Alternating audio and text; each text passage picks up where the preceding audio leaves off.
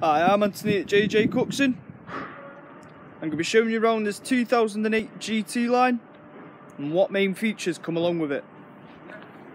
So first one, we've got the alloy wheels, got your rear tinted windows, as you can see there.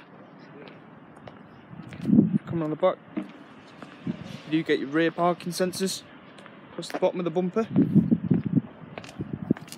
I'll quickly show you the boot size. As you can see there, you do get a good boot.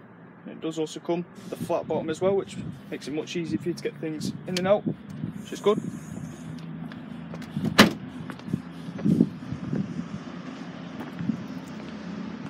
I'll quickly show you the interior design.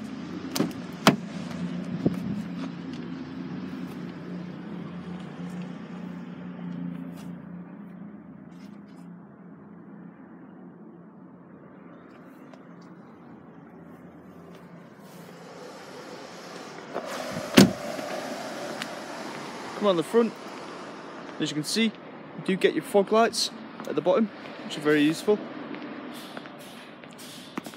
I'll show you what features come on the inside now.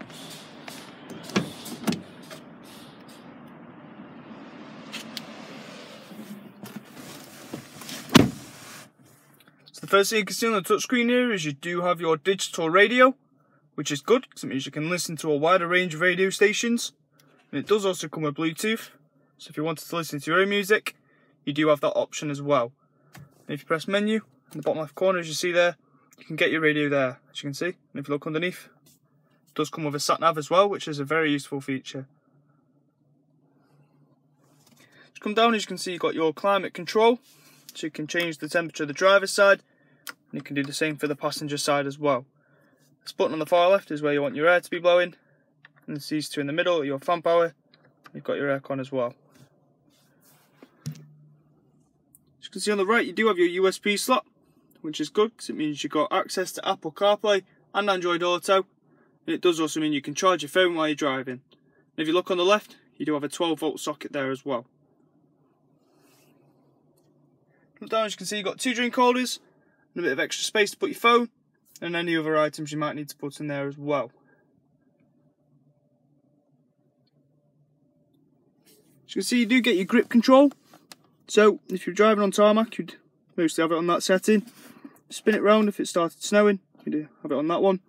If you were on mud, if you were on sand, as you can see, you can turn it off as well. If you look up, you do get your glass roof, which is a very nice feature. If you wanted to close up the electric blind, you'd simply just press this button next to the handbrake, as you can see. And if you wanted to open it back up again, simply just do the opposite.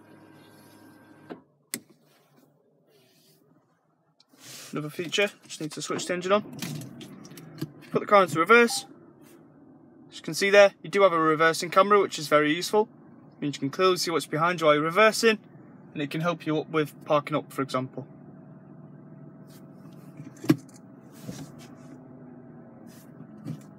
Thank you for watching. If you need any further information, give us a call or drop us an email.